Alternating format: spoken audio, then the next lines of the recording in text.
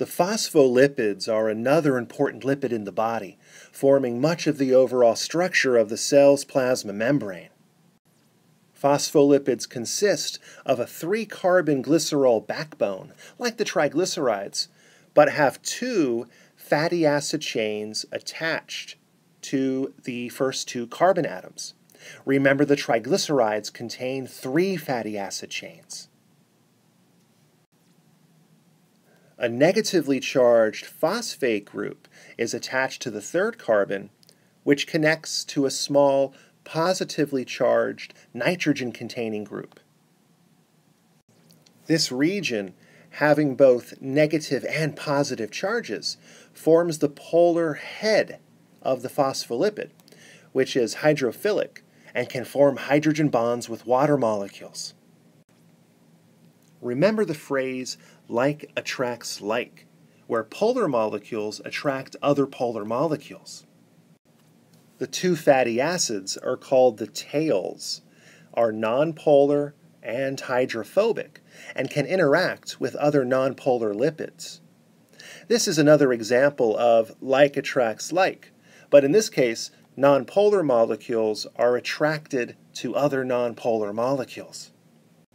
Phospholipids are described as being amphipathic, which means they have both polar and nonpolar regions in the same molecule. You can remember this term from the word amphibian, which are the frogs and toads. They live in 2 environments, land and water. This is like the phospholipids with 2 different chemical environments, polar and nonpolar. When phospholipids form cell membranes, they line up in 2 layers called a bilayer. Their nonpolar tails face each other on the inside of the membrane, and their polar heads face the 2 polar fluid environments, the interstitial fluid outside of the cell and the inner cytosol.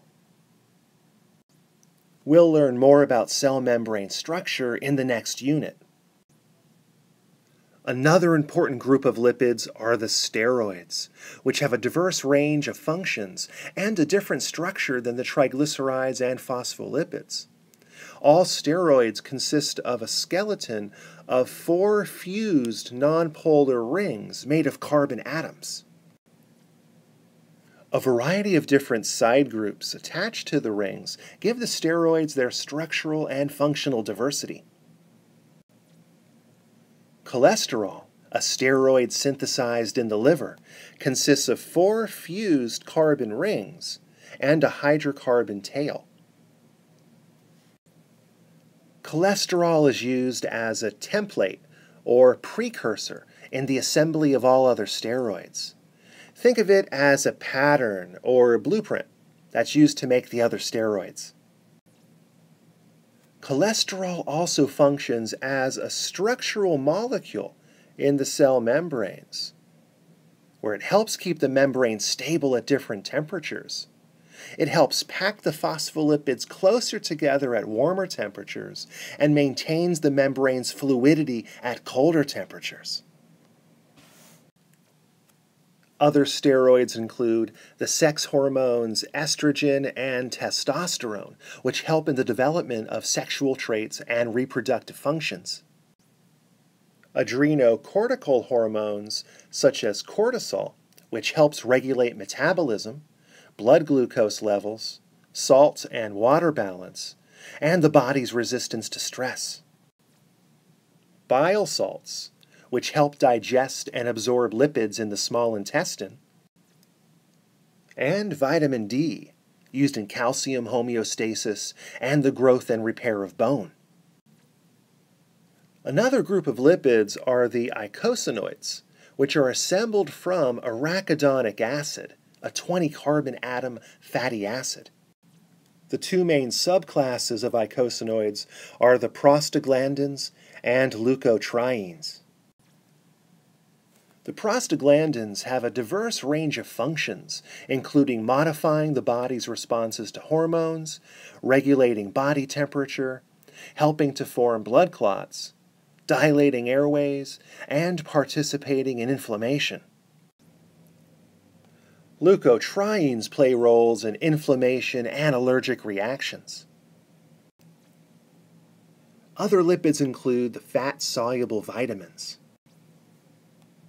Beta-carotene, which is the yellow-orange pigment in carrots and egg yolks, is used in the synthesis of vitamin A, which helps create the eye's visual pigments. Vitamin E acts as an antioxidant, helps in wound healing and scar prevention, and also has roles in nervous system structure and function. Vitamin K is another fat-soluble vitamin that helps form the blood clotting proteins during the clotting reactions.